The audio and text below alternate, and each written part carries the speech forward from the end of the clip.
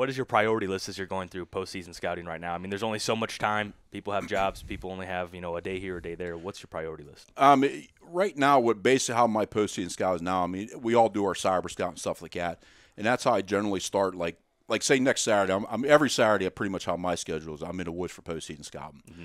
I'll typically start midweek, and I like to go back to areas I've already been in. I've always go back to areas, especially that I've either got some really good camera data over the years. I've just let cameras soak. I'll go back in there and try to break those areas down. Or, like I said, when I'm going to a new spot, I start doing my cyber scout midweek, kind of pick an area out, and that's kind of where I head for that weekend. Mm-hmm. Basically, what I'm always looking for is that your clear cuts, some type of cover. If you can see that transition line or something like that, I'm always trying to look, and that's where I end up starting. But for whatever reason, that's just start. That's not where I end up.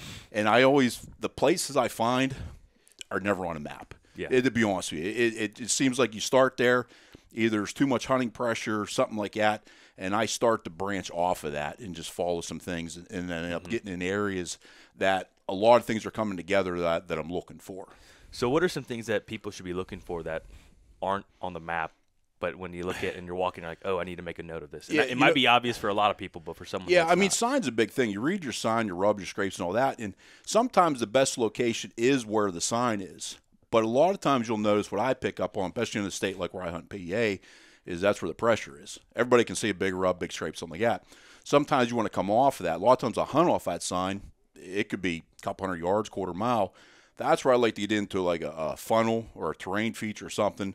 Either the funnel's made by the terrain or habitat feature where a couple things are coming together, and that location off of that sign where gives me an opportunity to kill something. That's some of my best spots. What I'm looking for is something that's overlooked. You know what I mean? It can be simple. It could be just a ditch crossing, something simple.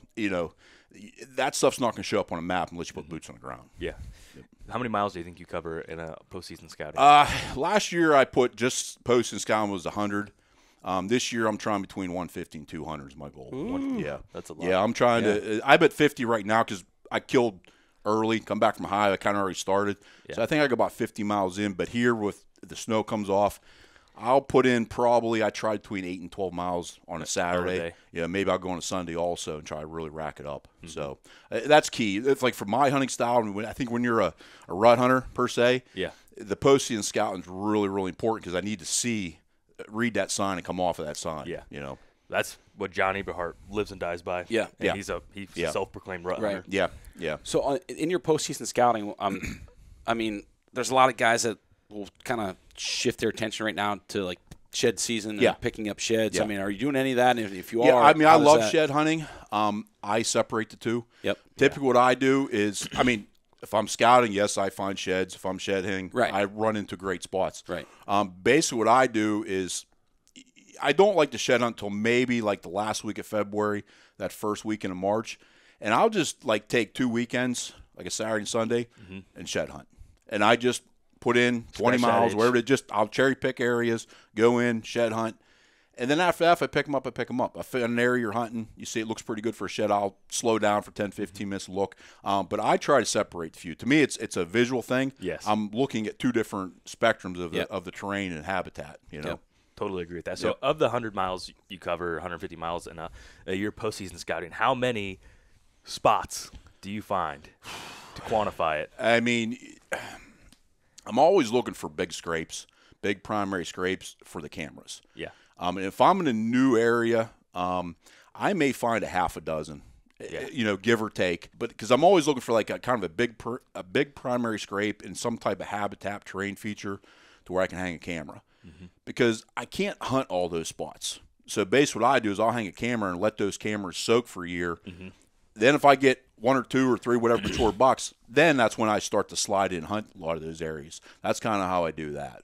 Like I said, I mean, typically I find a solid spot every time out. It seems something decent, but that place that just screams, you only get a handful. It seems maybe a year, you know. But that adds up. You do that for 10 years. Then you have. And then you start to then you can. That's where your camera's coming to play. You get to certain bucks in the area you're looking for, the quality. Then you just slip in and put your time in. Yeah, and I couldn't agree more because there's those outlier spots too Yeah. that are just really good. Yeah. I don't walk 100 miles postseason scouting. Yeah. But it's about 1 every 2 years I find when it's oh my gosh, that's it. Yeah.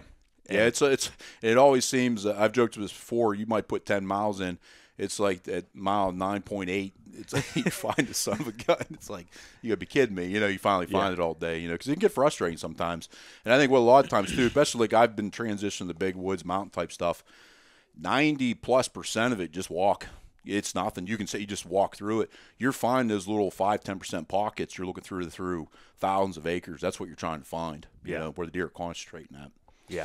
If you had to quantify or put a number on how many cameras you're kind of allocating for those long-term strategies, you know, put them out, let them soak, like percentage-wise, what is that? I mean, I think I've said this before. I don't know what the number I put on it, but over half is going to be for long-term. You know, say this year I ran 30 cameras. I mean, I really don't check a lot of cameras during the season. You know, I have some cell cams up. I think they kind of do their job for the in-season. But say out of 30, I mean, roughly maybe I'd say good portion of those 60, 70+% are going to be, I don't check them. I put them out. I may check them once in October, but a lot of times I don't check those. I put them out in July. I'll check them in the summer, see what velvet bucks on it, see if the area's holding the quality. And I just let them run. Yeah. And then I come back in either right after bow season or like now January, February if I get around to them. Like I have 5 down the high right now. They've been down there, you know, since July.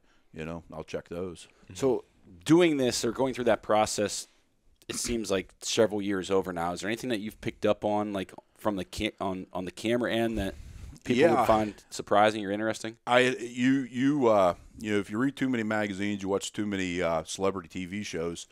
And I fell into this trap. I'm a rut hunter, pre-rut, last week of October into November.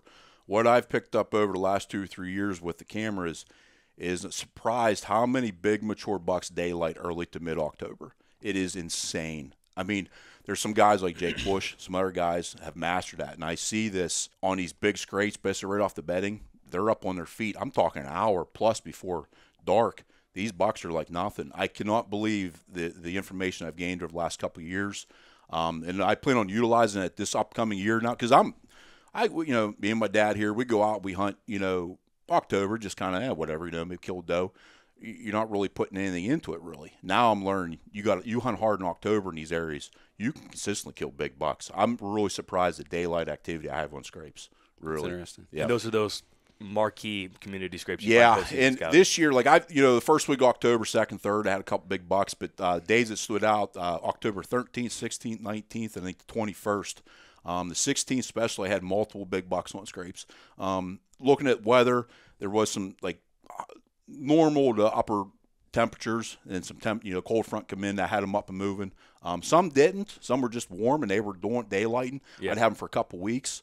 But I noticed a lot around the cold fronts. You know, they were hitting them scrapes pretty good. Yeah, it was really interesting to see.